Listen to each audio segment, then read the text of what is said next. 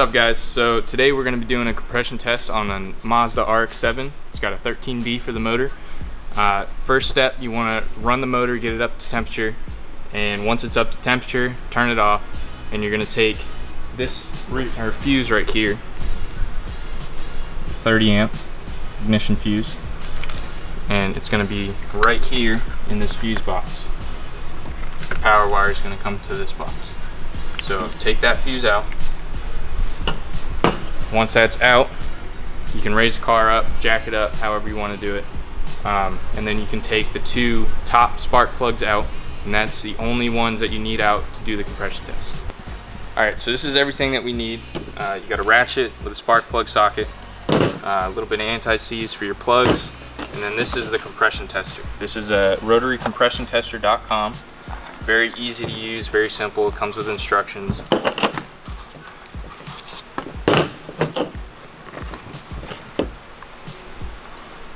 So this is the little system that you're going to use. To turn it on, you just hit this power button right here. It turns it on. And then it also comes with some adapters.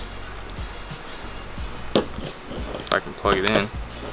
And this just gives you a little bit of more length. So that way you can take this and actually put it up in the car. So what we're gonna do, I'm gonna turn that off for now. Come up in here.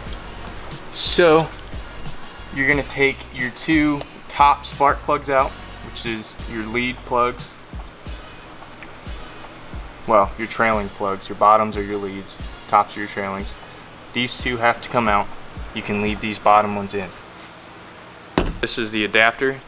This part is going to screw into the cylinder, not a cylinder, but the housing.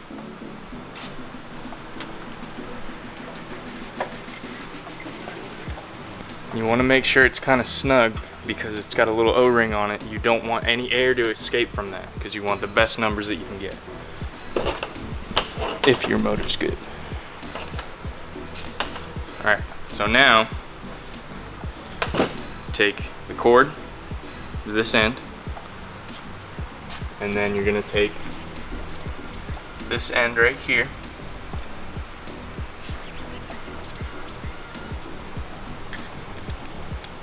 plug them together just like that. Now we're going to let the car down, and I'm going to show you guys how this thing works. So we're going to press this red button, turn it on.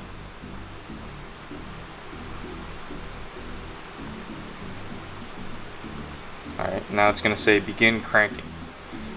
So I'm going to lay it down in the car so that way I can see it. Another thing, when you go to do this, you want your gas pedal all the way to the floor. So that will allow, pretty much just like a regular cylinder, you want air to get in there. Turn the car on. Watch this.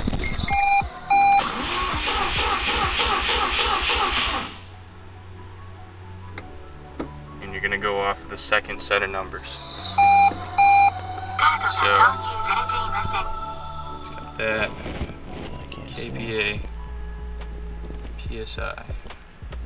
So we got 134, 137, 134.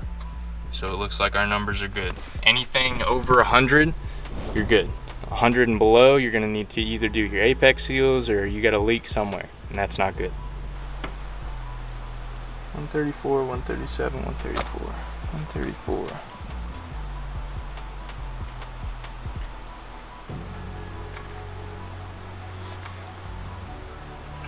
Alright, so now we're gonna turn it back off.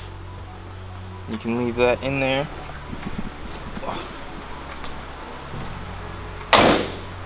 I'm gonna raise the car back up and do the same thing on the rear.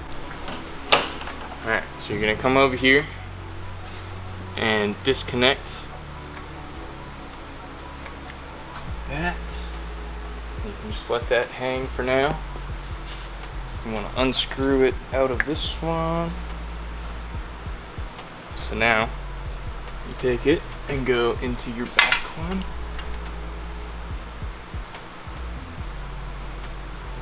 Alright, and just so you guys can see, it will look like that. So your sensor is going to be in the top, and you can leave your bottom plugs in. That won't affect anything. Same thing with this.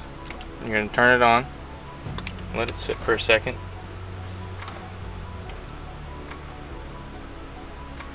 Alright, it says begin cranking. Push your foot all the way to the floor.